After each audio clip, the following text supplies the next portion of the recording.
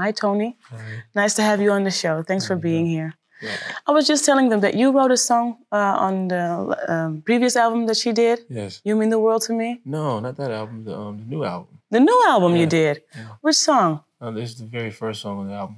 It's entitled Come On Over Here. Oh, okay. So we just started talking about Toni Braxton, but there's a lot happened before that. So let's talk about the beginning a little bit. How did you come about? How did you get into the music industry?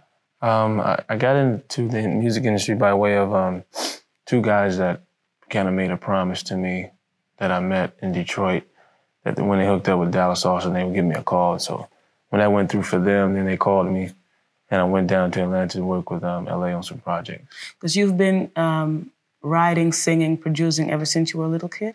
Well, ever since I was about 12, 13 years old. Mm-hmm. You even sang in, you did it's kind of, how do you say, well, kind of cliche, because you also sang in gospel choirs and things like that. Right. Yeah? Yes. And then you met these guys and they have... Yeah, I met them like after the gospel scene. When I kind of decided what I really wanted to be, then I ran into those guys. And when did you decide that? Because I think, reading your story, you decided at a very early age what you wanted to be. And it looks like you really, maybe you were 10 years old and you said to yourself, okay, this is the... Yeah, I was 12 or 13 was around that time. And that's kind of young. Yeah. To decide to get into music. Some people get into it a lot earlier. But I think at that age, it was really my choice. Mm-hmm. You know, sometimes. And also the direction that you want, the kind of music that you wanted to make. Exactly. Yeah. So I was pretty focused on who I wanted to be and what I wanted to do at an early age. Mm-hmm. I mean, some people get into music a lot earlier, but it's not pretty much their choice. Yeah. You know? Yeah. And then you did get to meet the big guys, and you got to work with them. Right. So wasn't it intimidating at first? No, it wasn't intimidating because I always set my mind to. I said that when I met LA and LaFace, that I would meet them at a equal level. Mm-hmm. You know, and that's how it happened. So I'm glad it happened that way because I'm not that really starstruck confident. a lot. I'm not. I can't be. It's hard for me to be starstruck about certain people. People that I really respect. I'm not starstruck about.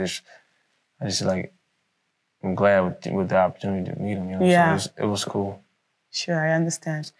About 2 weeks ago, you did the opening for the Mariah Carey show.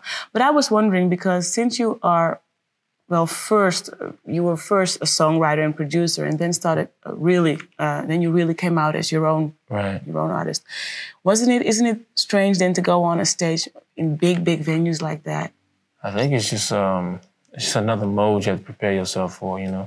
Studio is one thing, and stage is another. What is the difference? The difference is, well, with studio, you don't have to deal with people. You know, in stage, you have to deal with a lot of people. You perform for people. In the studio, you're laying down songs, so you don't have an audience. You know what I'm saying? It's like you pre-recording what the audience is going to hear, so it's a big difference. It doesn't require a lot of personality in the studio like it does on stage. You don't think so? It's easier to put out your emotions because the album is really personal. And I wanted to ask you something about it, but we'll get to that later. Yeah. It's really personal. So you're in the studio and you're kind of by yourself, not really, but kind of by yourself. And you put out all this, you know, giving yourself. Right. And then all of a sudden, all these thousands of people come and they expect the same from you.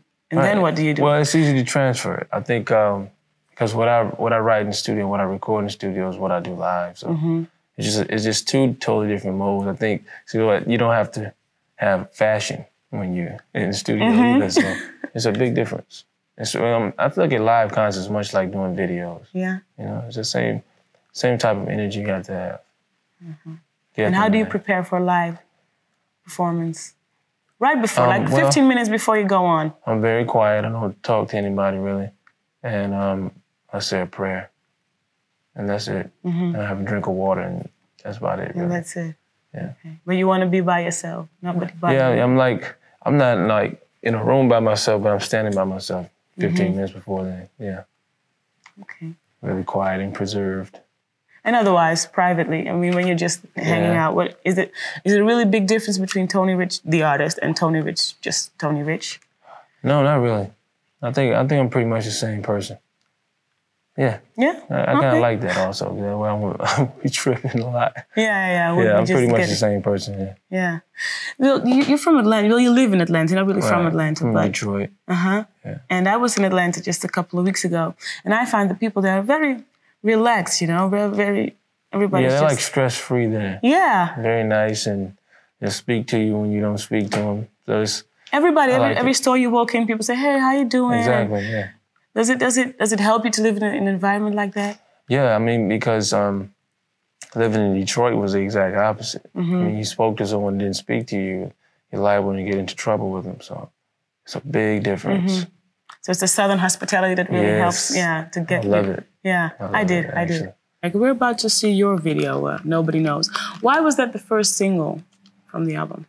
Because I got to be honest with you. When I first heard the single, I thought, well, this sounds a little bit like, you know who. I'm not going to say it.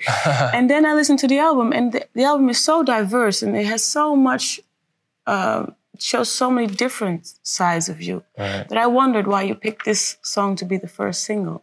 Well, we did what's called market research on quite a few, like 4 or 5 of the songs on the album, to see which one would have the best response.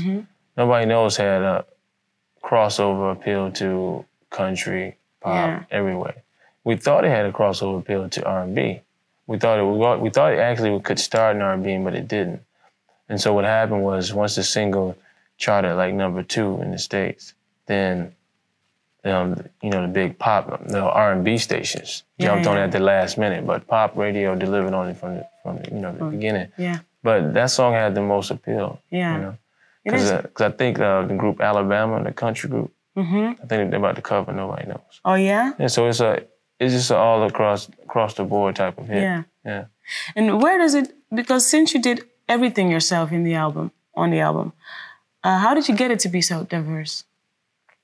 Are you like a kind of schizophrenic kind of guy? You have different personalities? Yeah, in a way. I'm kind of moody, and I like a lot of different things. I just hoped, like, when I was recording, that everything that I'm about would come across. So pretty much whatever my mood was, I wrote off the mood. And that's the best way to do it. And I made sure that I didn't have all live instruments, because when you have all live instruments, you kind of give your album one dimension. I like dimensions, so some songs I picked to have live instruments, some didn't, So I really wanted it to move like a little better. It does. Just one level. It does. Well, let's see the video first, and we'll talk more when we get back. All okay? Right. Nobody Knows, Toni Braxton.